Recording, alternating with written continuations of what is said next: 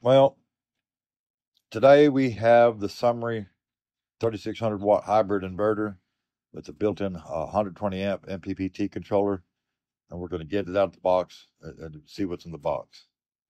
It's a box within a box.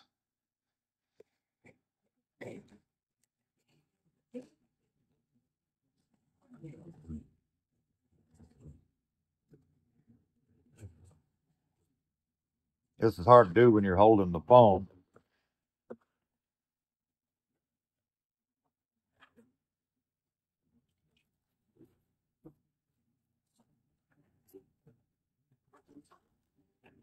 It's the inverter and the manual.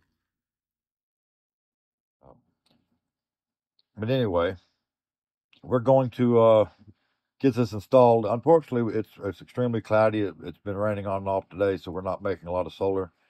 But as soon as we get some sunshine, we'll come back to this and I'll give you a better look at it and some of the features once it's hooked up. As you can see, it's cloudy, overcast, no sunlight really. Got storms coming again tonight and tomorrow. So I'm not really making any solar today, but we did get the Sumry 3600 watt hybrid inverter installed. Let's go look at it. We got the inverter installed, and I wish my wires were a little neater, but once the weather gets better, I'll straighten this out. Didn't want to drill holes, so I brought it in through by this window unit, which is all covered in dirt, and we'll get that cleaned up too. What we've done is we've rigged up a line in from the generator. It's just a plug, and I can plug it into the extension cord.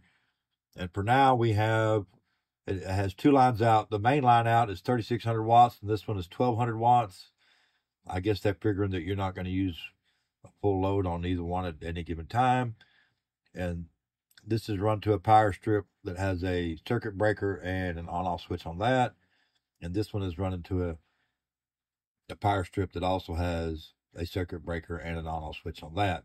Later on, I'll either put switches right here, or when I move this out to the storage building and set up the storage building, I'll do it right then. I know, but I'm just working with what I have today. 160 amp breaker switch right here to go between the inverter and the batteries. PV combiner box. You can put up to 6 strings of solar with breakers, surge protectors, all that. And yeah, once the sun comes out to where we can start actually making more solar, I'll come back to it and we'll go over it again and show you what it's doing there. But anyway, until next time, y'all stay safe. I'm out of here.